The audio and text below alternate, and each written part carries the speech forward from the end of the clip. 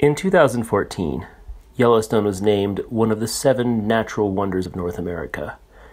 And what says Yellowstone more than Old Faithful?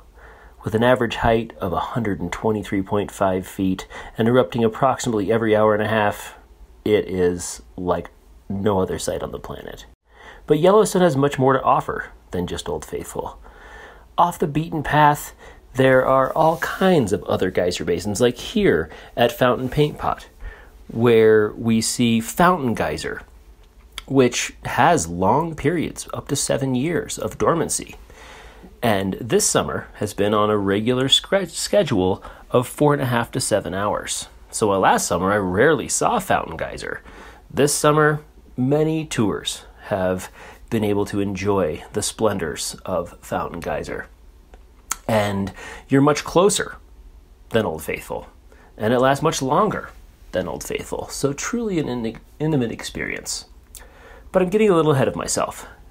I think I should talk more about how geysers work. Of course, lakes, streams, and rivers are full of water. That water has time to percolate down into the earth. Now, usually underneath the Rocky Mountains, we have liquid hot magma at about 15 to 25 miles. Here in Yellowstone, however, that magma is only around 2.5 miles below the surface. So this water comes in contact with that magma and has the chance to heat up. And of course, hot things rise.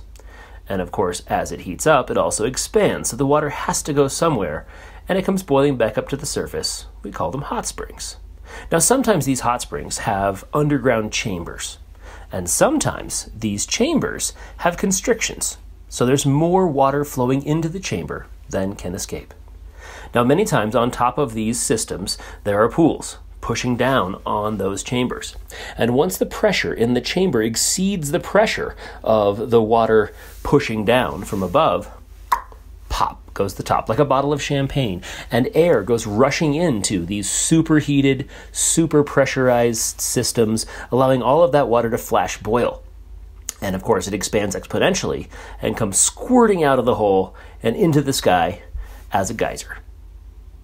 Now, of the 15,000 geothermals on the planet, over 10,000 of those are here in Yellowstone, like Great Fountain Geyser. Now, of course, Great Fountain Geyser can shoot over 200 feet, which is much taller than Old Faithful. It can last much longer than Old Faithful. It spits out more water than Old Faithful. But unlike Old Faithful, which goes about every 90 minutes, Great Fountain can be hours of waiting.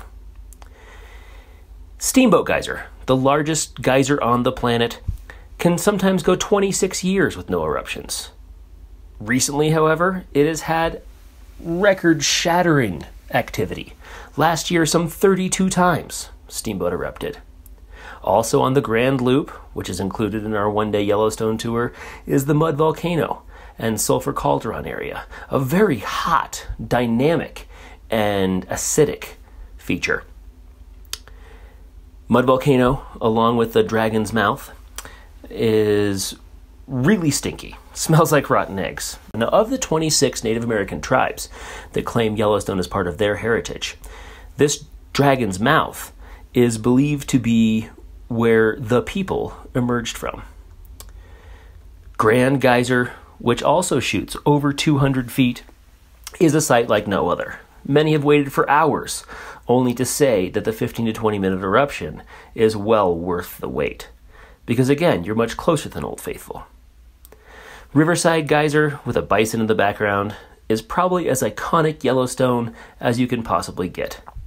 So I invite you to come up with Ecotour adventures and see the hidden wonders that are right at your fingertips when on tour with us.